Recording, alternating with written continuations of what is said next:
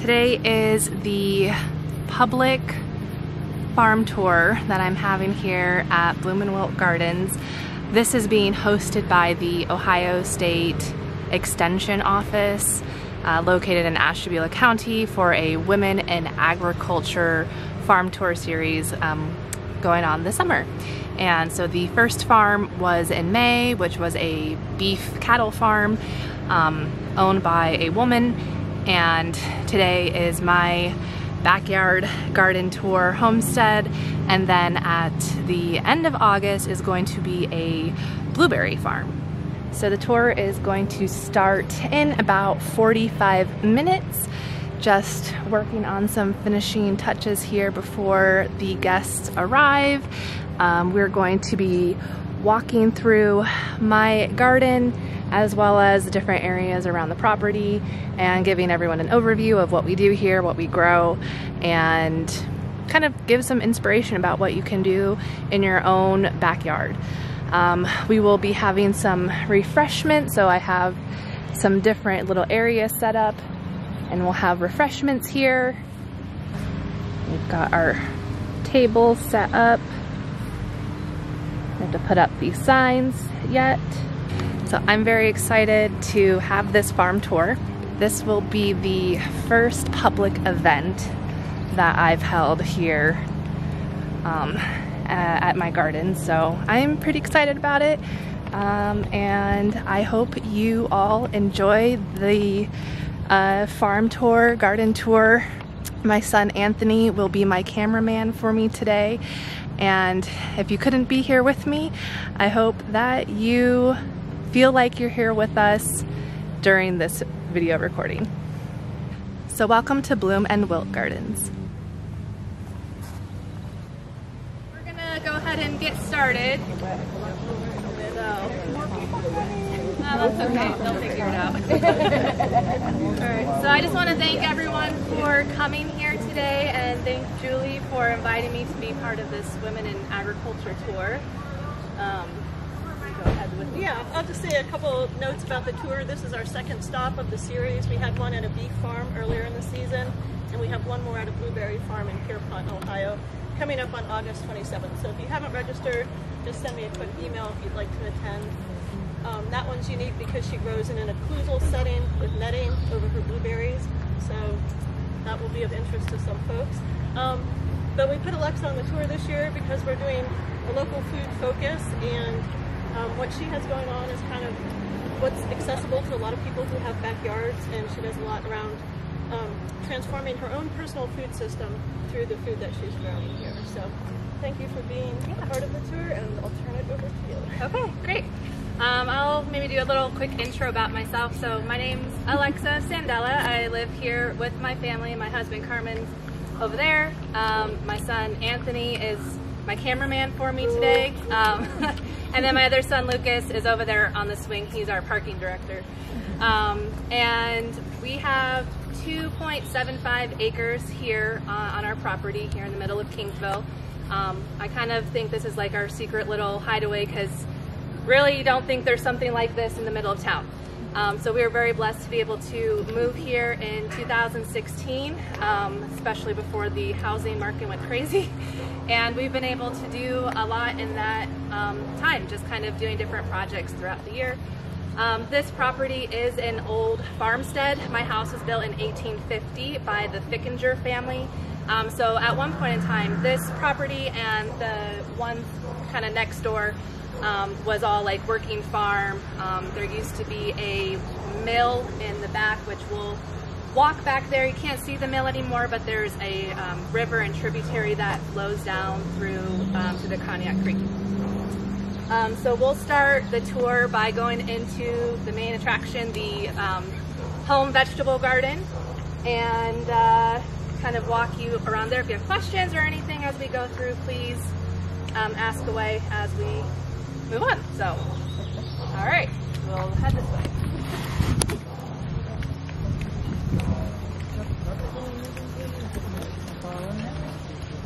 So I'll start over on this area, just kind of talk you through how I do my garden layout. All throughout my garden, you're going to see a lot of bricks materials, I like to use things that are, one, easily movable, because I change my mind a lot. I have reconfigured this space several times, especially as I keep expanding it, I change how I want things to look. But I like to at least start in the springtime with like one main gardening bed to get really early spring crops, because I'm planting things like, we've got kale in here, celery, more kale, cabbage, Swiss chard. All of those things I plant about end of March or very early April. A lot of people that aren't familiar with gardening don't know how much you can actually grow very early before that May, you know, frost date. Everyone says, oh, you have to wait till after Mother's Day or Labor Day. And I like to push that and say, no, you don't. There's a lot of stuff that you can plant very early. And the same goes through the back end. So after we have our first frost in October, there's a lot of plants that are going to live past that all the way until it starts snowing, and you know, at that point nothing really can survive too well. Some things do. So that's kind of what I have a lot of in this area, is just all those early spring crops. A lot of them, you know, have gone to seed, they've bolted. So this is an endive plant, which can be very unusual. Lots of people maybe not be familiar with what different plants look like when they go to seed. So that's part of the thing that I like to do with garden education. I do a lot of social media content around garden education on like Facebook and YouTube and TikTok, and I show things like this. You know, what do plants look like when they go to seed? Because I remember as a new gardener, I had broccoli, and there's these yellow flowers coming out. I remember asking my mom, I said, what is this? Like, this isn't broccoli, what's happening? She's like, it's done, you're done. I'm like, oh crap. All right, well. Yeah, so, I thought that was chicory. Yeah. I'm looking at it, I'm saying that's chicory. Why does she have chicory in her garden? Yeah, well you could, because chicory is an herb, and yeah, you can use that. So I like to teach these kinds of things, what things look like as a plant goes through its life cycle, and then a lot of focus around seed saving, because again, if you're trying to do a sustainable sort of garden, saving your own seeds is part of that, to be able to just keep planting and planting, not have to buy any.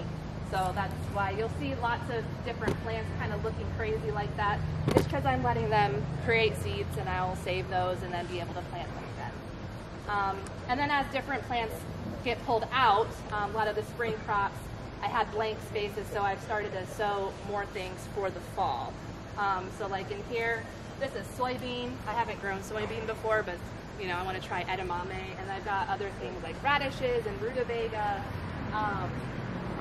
broccoli and cabbage. So like the really tiny things, those are all going to be for my fall crops, and you get those planted in late July, or even if you want to go home and do stuff like that now, it's still time. You still have time.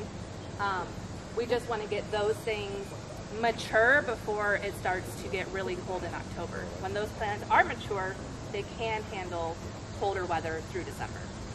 So that's kind of this first area. Do you have any questions before we move on? Oh, sure, yeah. So that's amaranth. That's a variety called Love Lies Bleeding Amaranth. It can be used like as a grain. So if I wanted to dry that and harvest it, I could use it in kind of like quinoa. It's sort of similar to that, but I grow it because it's pretty. And I guess that's another main thing you'll see throughout my garden, is that I grow things that are pretty just because they look nice, they bring in pollinators, and they make me happy. So, yeah, for sure. You had a question earlier about purple flowers and beans. So over here is a variety called Dragon Tongue. It's either Dragon Tongue or Rattlesnake. I don't know. Is it Rattlesnake? Okay. Some of them look familiar, but these beans, it's a pole bean. The Japanese beetles have been enjoying them. But they have purple flowers. So there's different bean plants that have purple flowers or white flowers based on the variety. But these ones are cool because they're streaked. So there's different like variegated looking beans that you can grow. And you can still plant beans. I mean, there's still time if you want. I have been trying to grow them in. Yeah. So, I guess another thing that I like to do is try different varieties of plants. So, while you might have your traditional green bean, I like to find heirloom varieties or hybrids that make different colors, different leaf colors, different taste textures, because there are thousands of different kinds of plants out there. Another question you mentioned, Yeah. the Japanese beetles. Yeah. Having a horrible time with them. Do you have any suggestions? There are. Knock them into water. I don't use the bags anymore, like the trap bags. I had used those in the past, and when I did, I would get more. Even if I put them, like you say, put the trap bags like on the corners of your property. I would do that, and I would still get hundreds, thousands more than I do now when I don't use anything. So I would deter against the trap bags. Otherwise, soapy water. I mean, it's things like neem oil you can do. For me, I kind of am a lazy gardener when it comes to pest control, and I'm like, well, okay, that's going to happen. At some point, the ecosystem will start to balance itself out a little, you know, but some years are better than others. Last year, my beans were completely devoured. They don't look so bad, you know, I'm like, they don't look terrible. So that's just kind of how I take it with an organic approach, is just letting things be. I've got my squash over there that I've seen the squash bug eggs all over the leaves, and I could take the measures to pick them off and all of that, but I'm like, well, I don't have time for that, and I got other stuff to do, so I guess we'll see how long I get squashed till they die. And that's how I kind of take that approach. And so different plants and things might have more holes than others, but I do notice, like, you have something like trap crops. So there might be a plant that a lot of bugs really like and they're just gravitating toward. I would leave that one, and then we'll leave the others kind of more alone, because this weak one, they're like, this is our feast, and they're going to focus on that rather than, you know, everything else. Yeah. So, all right. You may also notice my garden gets very hot this time of day. Actually, I scheduled this, I think it was like March or April we scheduled this, and I wasn't thinking about the heat. If I had do-over, I would probably have done an evening tour. Part of this property with the rivers and the tributaries, there's a lot of natural springs that are all underneath this ground.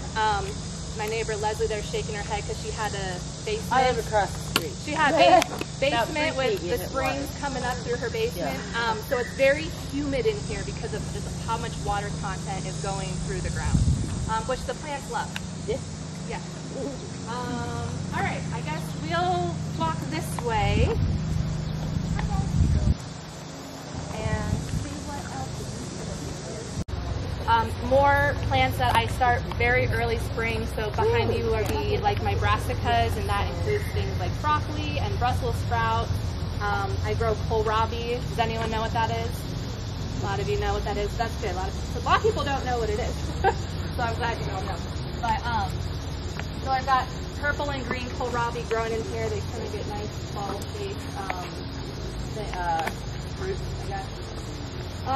You'll see throughout the garden a lot of different vertical things. So I like to use, these are cattle panel fences, livestock.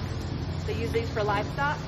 And I use them as archways and to grow things vertically.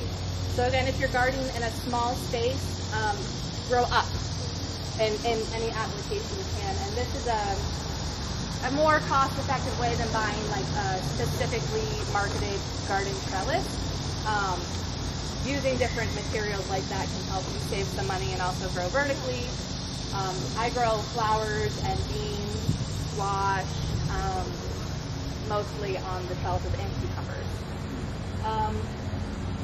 Yeah, these are just some different areas through here. When it's not all overgrown, it kind of looks like a golf course with the little with the little bays. See what we can look at through here.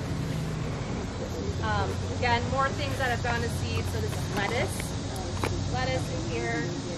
These are carrots that are in their second year. So carrots will flower in their second year if you don't pull them out, because the root of the carrot, or the carrot is the root, right? So if you pull out the carrot, it can't finish its life cycle. So carrots in their second year grow these big, beautiful flowers. They're not so pretty now because they are, well, they're drying out, but we will save the seeds that are grown in there. This is a stupid question. No, I thought that was Canaan. Are they related? They are related. Canaan is in the carrot family. because I know you can eat the queen and flowers.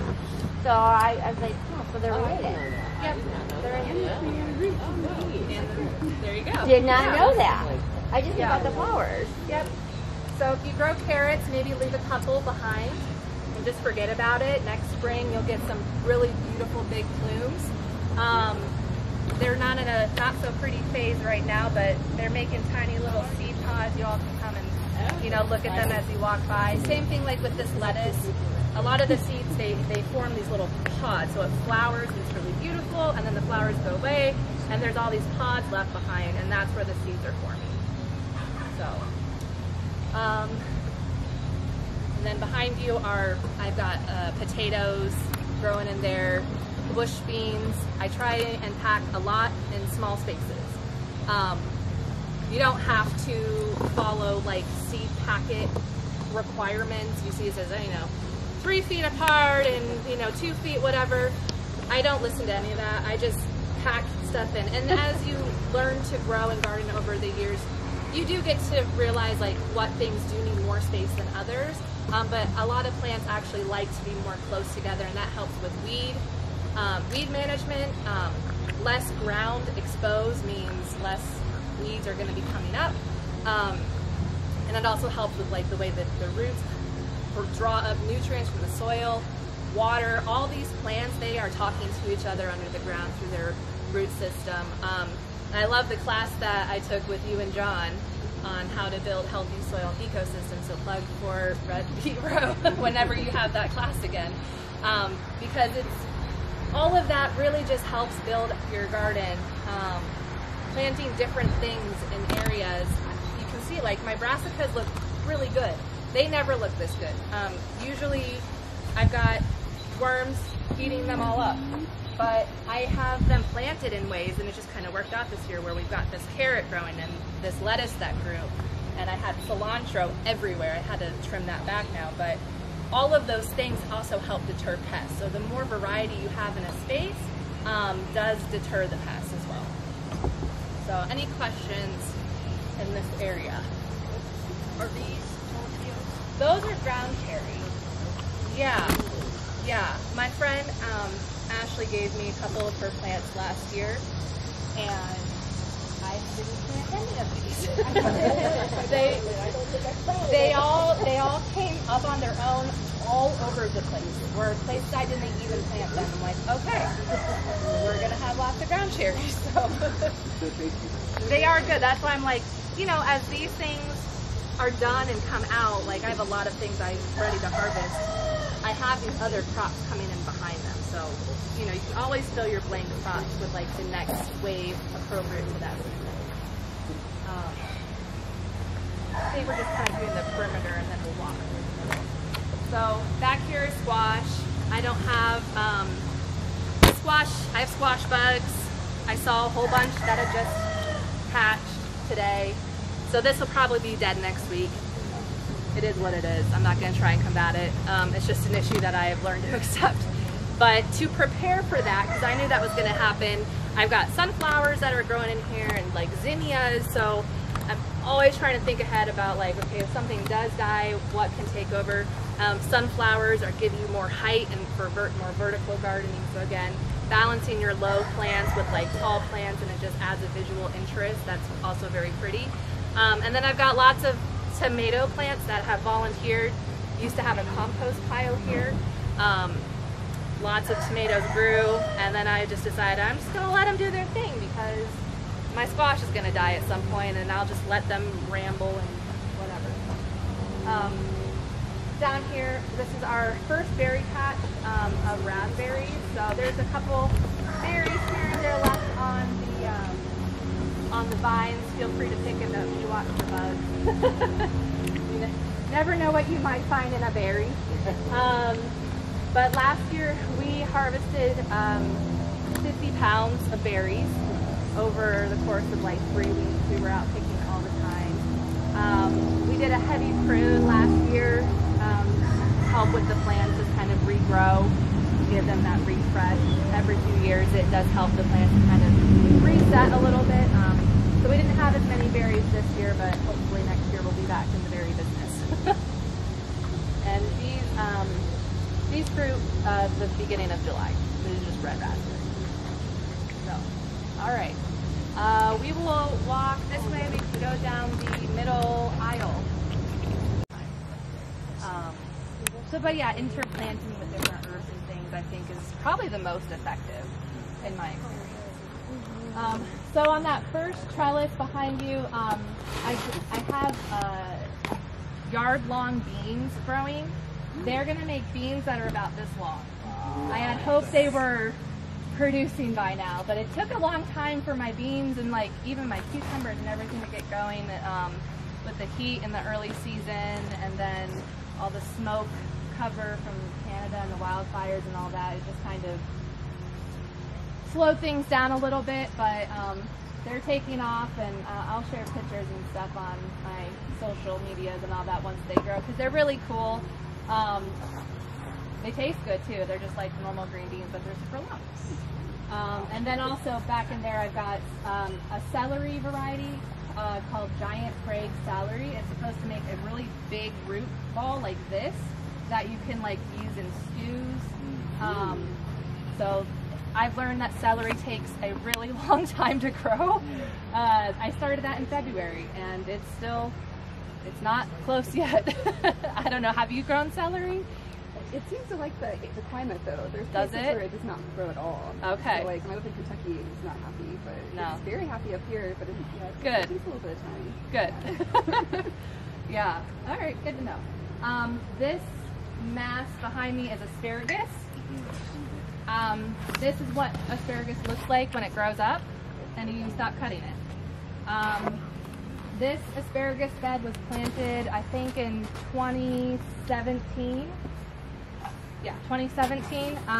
After you plant asparagus, you're supposed to wait 3 years before you can harvest it. There's a lot of root system building that has to happen, and if you harvest it too soon, it can mess up how that plant's developing. So I had to wait till 2020 before I ever picked this beer. But it was worth the wait, because now it just comes up like clockwork in the spring, and this bed can last for like 20 years. Yeah. It has the amount. No wonder it's so. It has, yeah.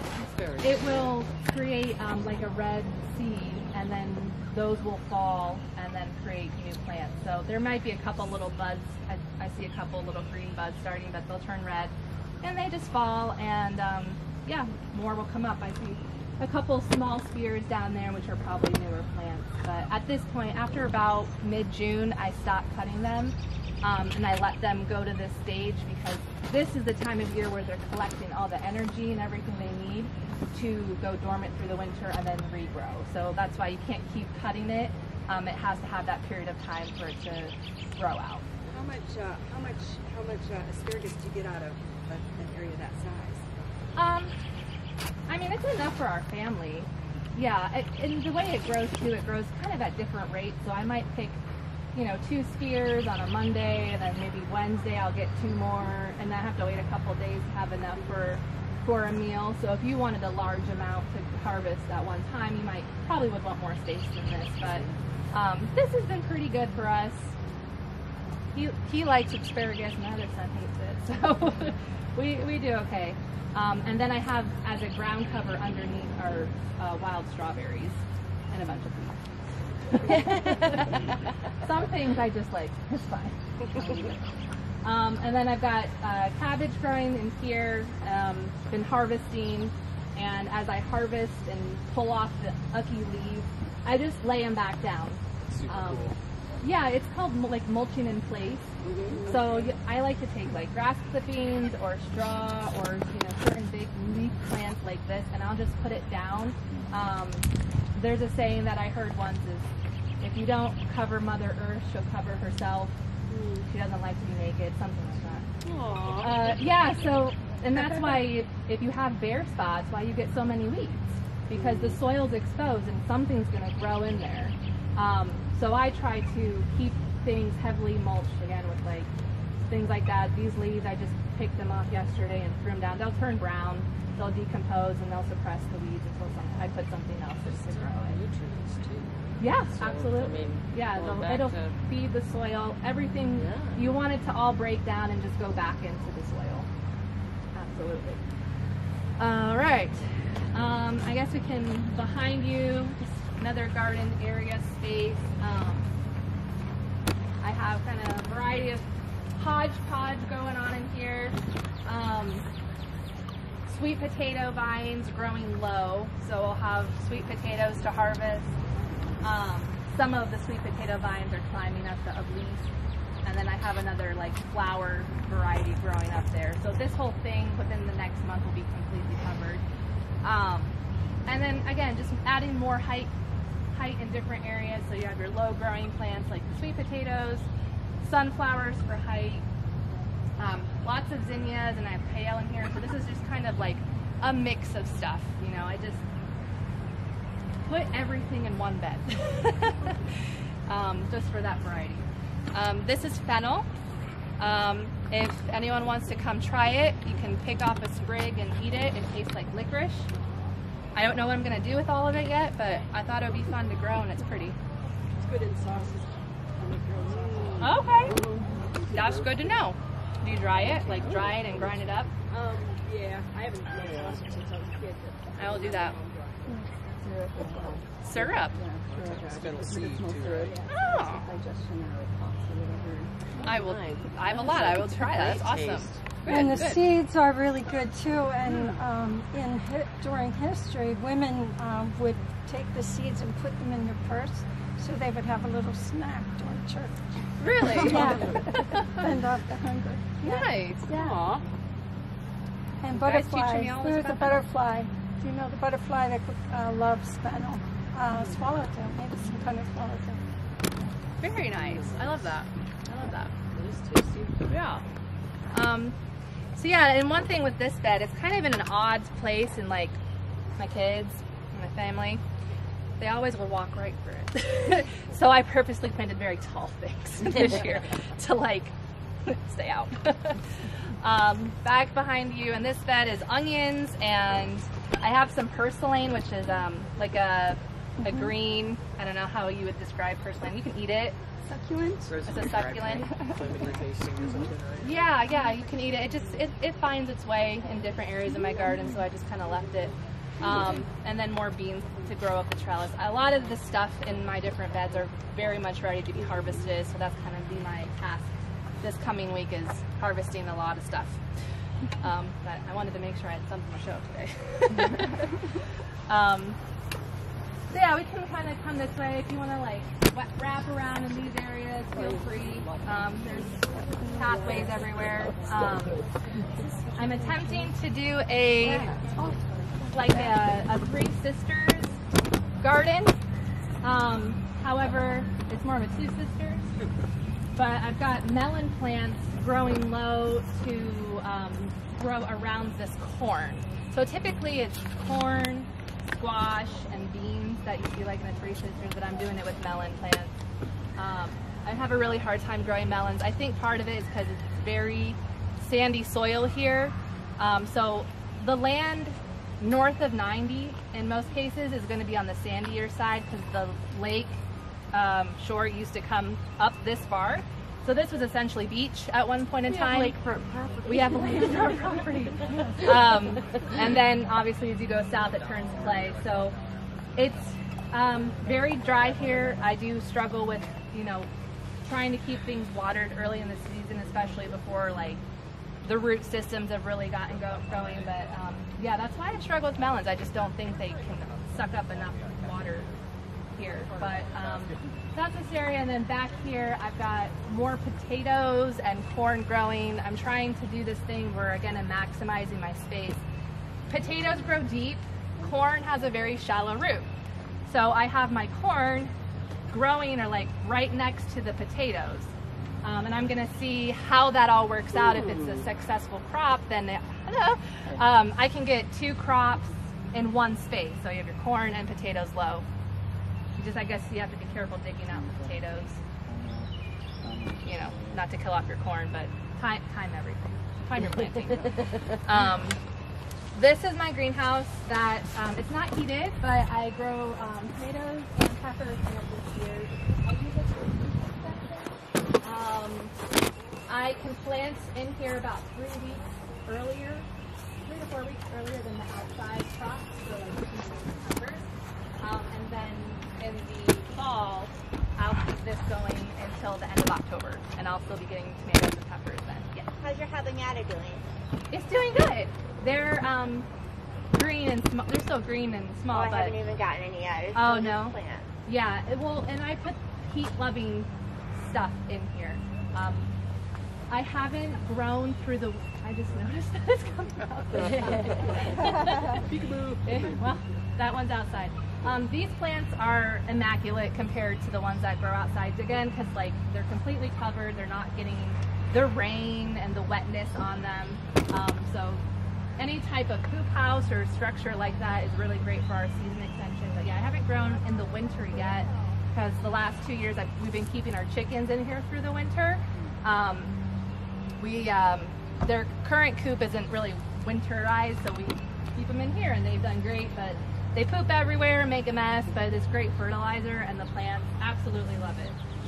But I think this year I might start to grow some stuff in here because we got a new chicken coop, which is that big awkward red thing over there. Is going to be our our new chicken coop. It was a stagecoach that was used in parades, and we're going to convert it into a chicken coop. We just got to do some stuff to move it, but yeah. But yeah, you guys are welcome to walk through. There's a door on the other side, and then we'll meet down at the other end. We're almost done in this area. I know it's really hot. Alexa, Yeah. how hot does it get in here? Around 100, maybe more. There's a thermometer if you can see what it says. Yeah. Oh, good. How's that working out for you? I hope so.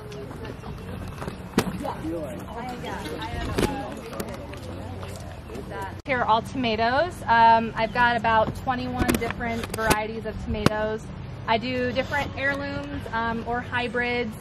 I like to try new things. I think one of the things that I want to educate people on is that there are more tomatoes than just a beefsteak.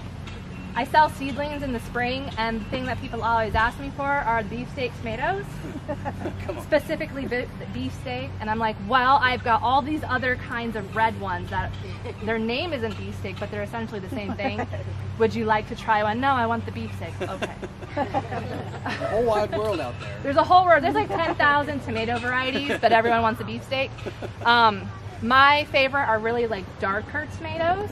They have a very different flavor profile. They're not as sweet. They're savory.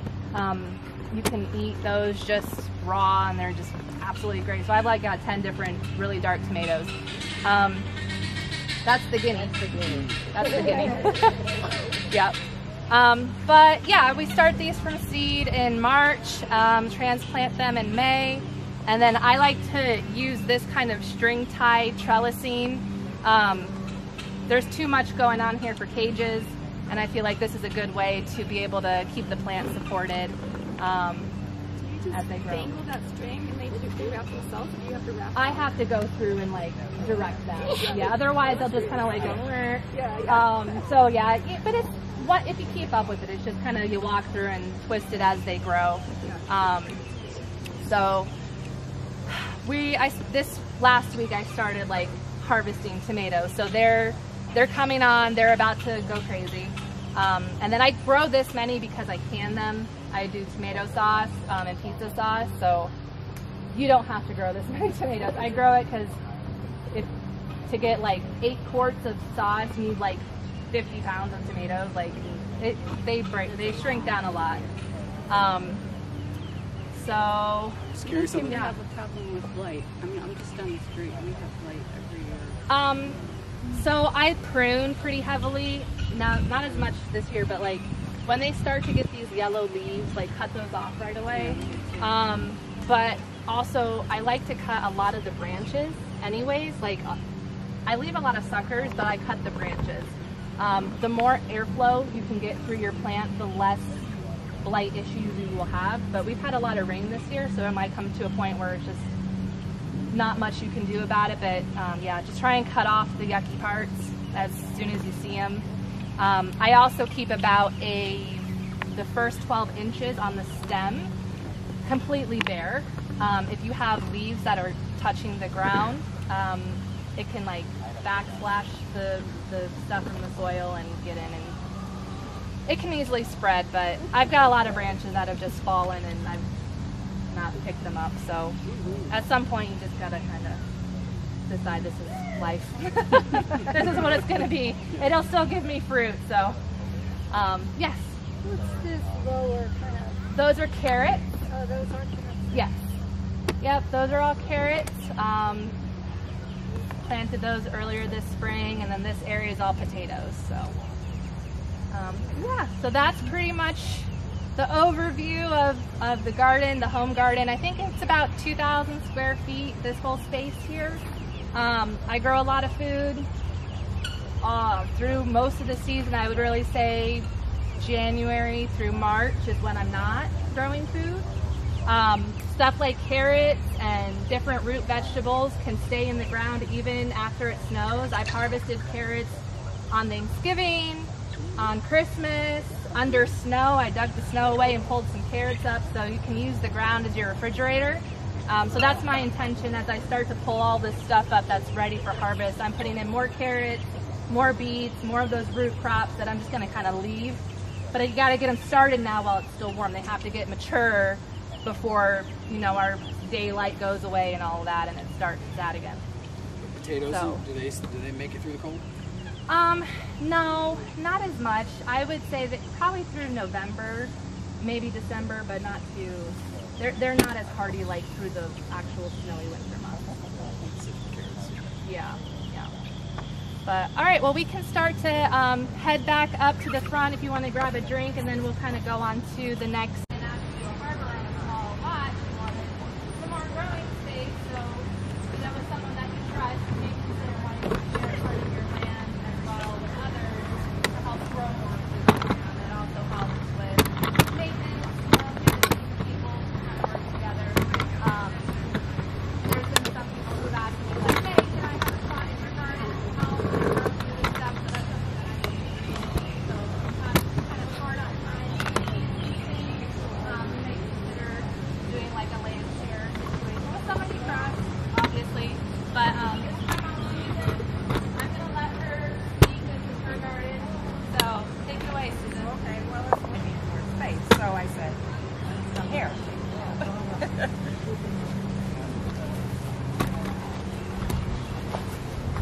So everything I do, I always like to display stuff. I'm really good. I love designing gardening and flower gardening and things like that. So I just don't like a square lot. So anyway, I called it Grandma's Secret Garden. She's also a sign painter, so all Yeah. the signs and things, that's her work. So, go ahead.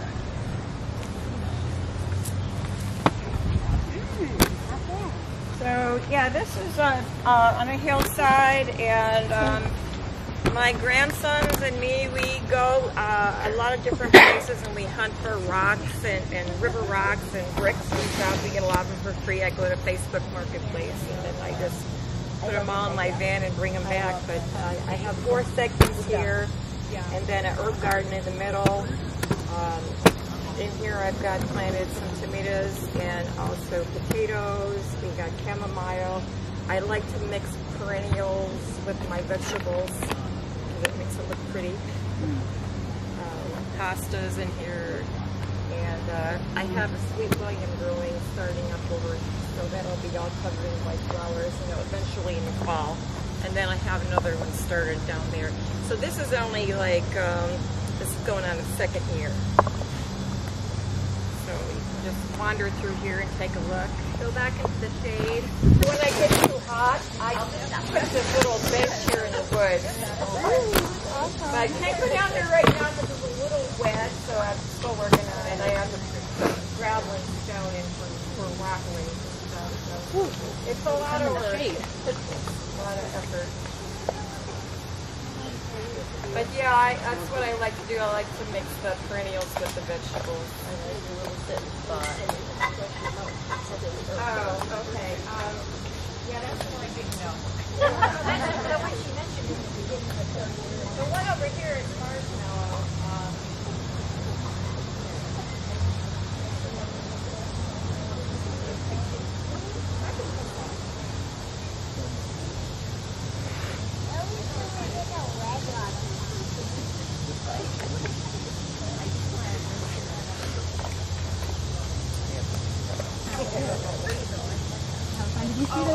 They love the put chickens. these holes in like this. As Lexa, she doesn't care about the bugs, but I do. So I cover everything in netting when they first start out, so the bugs don't get. Otherwise, by this time, all these things would have been devoured. Yeah. Okay. The tomato thing, the rope coming down. I've got videos on how to do it, so I can send those to you. No, I follow you on YouTube. Yeah, beautiful. I'll link to it. I did the one I did last year. So That's why it's just in my collection. Or Yeah, if you go into the variety of tomato trellis, it'll come up. So I got irises in there, rasters, Working on that. Ideally, because this is all I was supposed to do. Right. And I want to have a path that kind of goes, that you can do loops. Oh, because that spot back there you guys have. Right. But it's very flat back on this because everything's sloped this way. Right. Fill it You in. guys have done so much. Oh my gosh. No, this whole area back here is I actually live back here. Oh, And since you cut it right there, I'd be happy. Everybody wants to know about the one that I didn't know what it was. Since 1991. Forage. All right. Forage. I'm sure that's what you said. Forage. I didn't know that was the one you were talking about. Yeah. I'm not sure what to do with it. No, I'm over here. What do you want to do?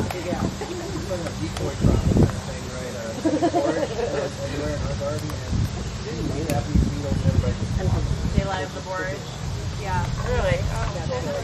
Yeah, certain crops I don't really like. Let them. Yeah,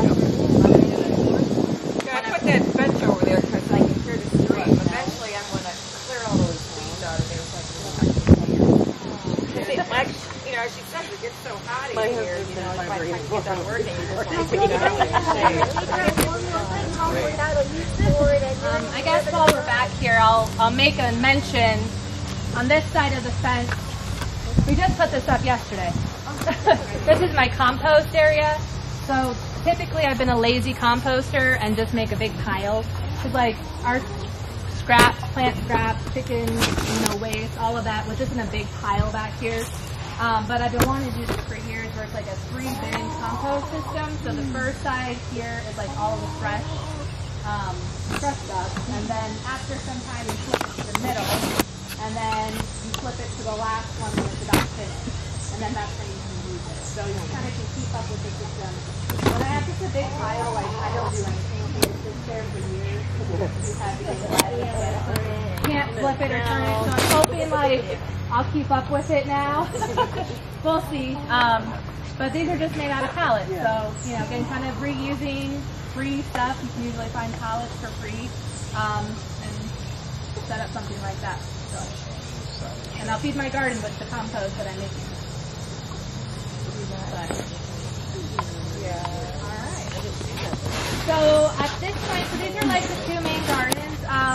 We're going to take you 3 o'clock. So we're going to take you around like the outer perimeter. I've got some other growing spaces on the outer side, and then we'll walk into the back wooded area and see the tributary back there, and it's cool and shaded back there. So That'll be better, huh? Yeah.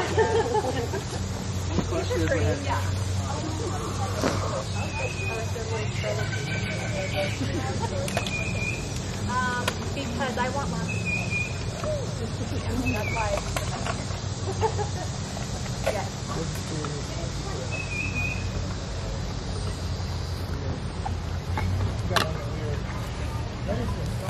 Very basic. I like it. I just got like a sour, like Yeah, the lemonade. I mixed them. She's got two separate. So this is going to be the... Yeah, this is going to be our chicken coop. Oh, should I get down? No, you're fine, honey. You can be up there. Yeah. Hold it steady. This is my greenhouse. This is where I like start my seeds and keep all my supplies. I'm using it now to dry stuff out, so I've got herbs in there. I'm gonna put my onions and garlic in there to dry out once we pull those out. And then behind you is going to be strawberry bed. So my mom is really likes doing different landscape garden designs. This was kind of her idea to do a tiered garden bed, and then imagine the strawberries just kind of all crawling through there. Strawberry rushes. Yeah. Here's where he lives. I've got thunder. There's one spray.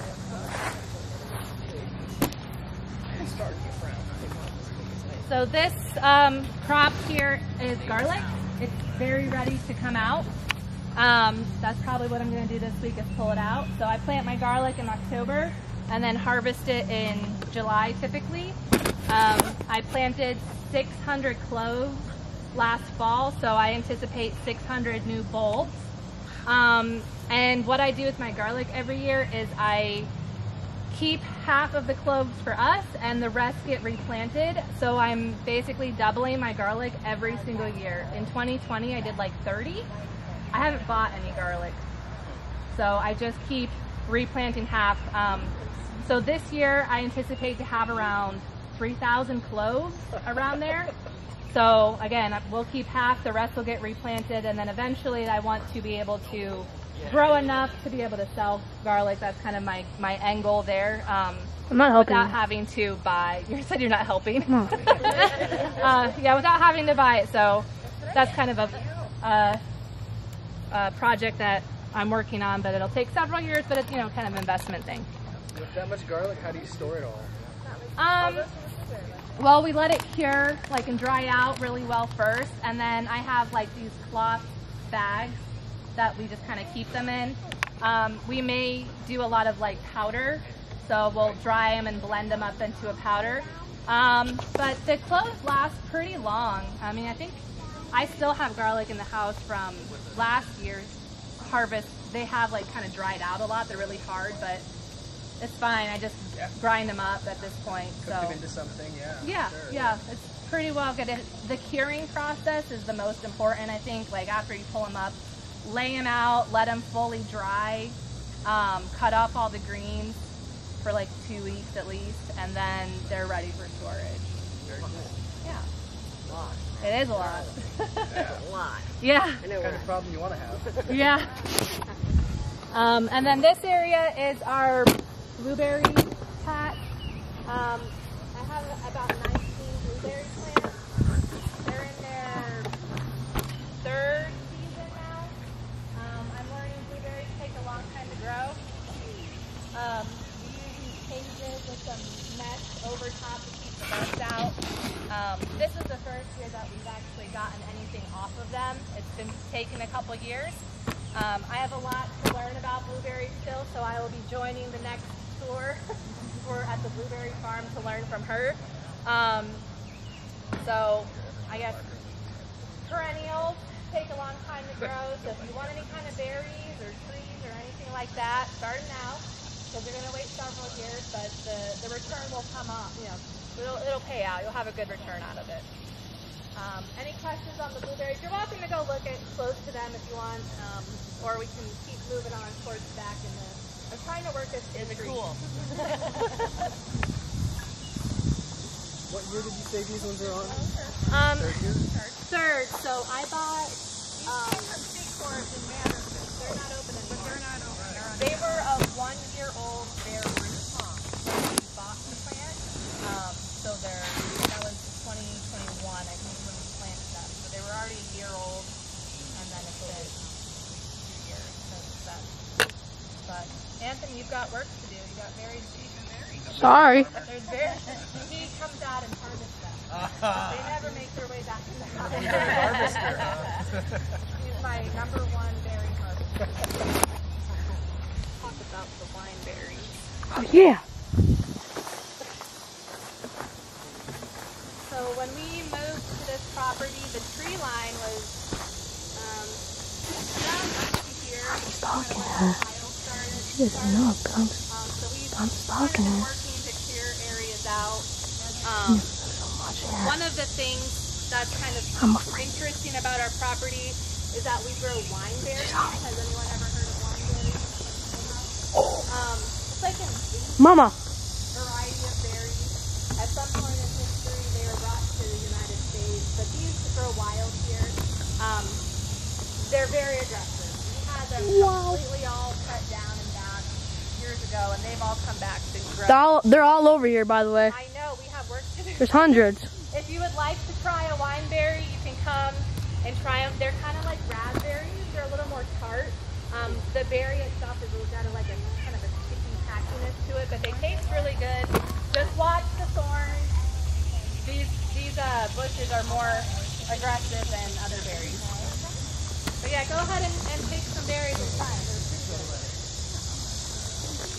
Yeah. Does anyone want some? I'll take the other full half. That's like a deal. Yeah. Like I said though, they are aggressive. They probably are invasive, so be warned. Who cares? Right now we're fighting with working secrets. Oh yeah, I got that everywhere. I'm allergic to it. Just your brushing. Dark one.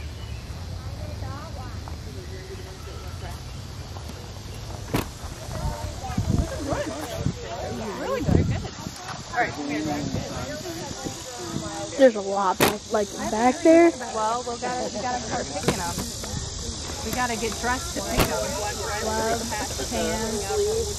Yeah, those are nasty. You don't look. You look like you're a ghost because you're just wearing all white. You look like a ghost. Really?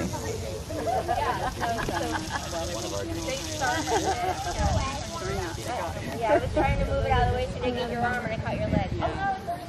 Oh, that's really good. Really good. Thank you. I don't know a whole lot about them. I just know, like, it took me a while to figure out what they were. Like, I know they're not raspberries. Every time they try to open the bowl, Yeah. They're pretty cool. What are you gonna do? Pie out of those? Alright. That'd be a bad idea. Pie. We're gonna walk down this pathway. We didn't mow it. Off the pathway there may be poison ivy, so be warned. But we'll walk down here and I'll kind of show you the Back around. Yeah. There's so many berries with this. Tons of berries everywhere. more wine berries. They are everywhere. We're gonna stay on the lower path. That snail? You want to do the snail, buddy? Oh, snail. Let's get caught up there. Don't land that. It's broke. There's snail food. Anyway, back in the 1850s, this land didn't have any trees. It was all cleared out. The only tree that was left was that one over there, that great big giant one. That's the grandfather tree. That's the grandfather tree. And all these trees in here, they weren't here back in the 1850s. And over here, and this across the creek over here, they had an old mill.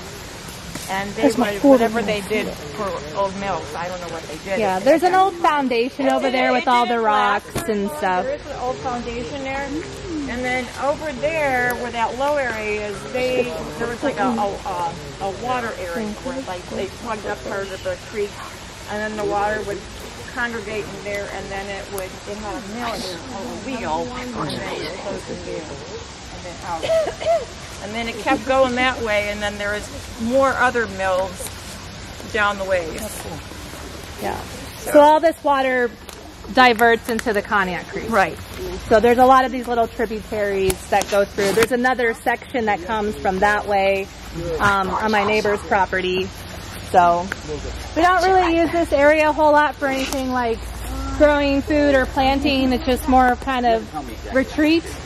although there's a lot of mosquitoes in the evening. But we also have a lot of dragonflies that come out through here too, so that's a fun time of year. So. I am jealous. It's an important day. Yeah. I'd say secrets in Kingsville.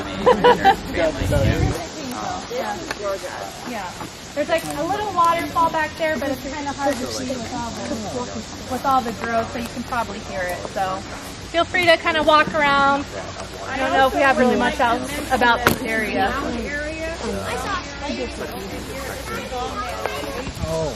And it goes, and you keep walking that way, and it goes around the other side. Back, I don't know when they did that.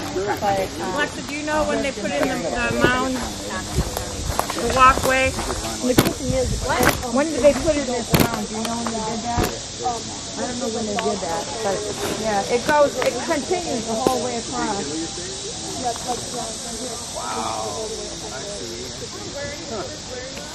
And originally used to go next to the river. And still, when it like rains, Yeah. That's sweet. You like hanging out back here? I would love to have a space like this when I was your age. That's cool, man. We got a lonesome sycamore tree right up there. It's been on your shirt the whole day. Yeah, it's ice cream. And they only take like $40. And this is also a new shirt, so it's only down for about 30. Farm tour.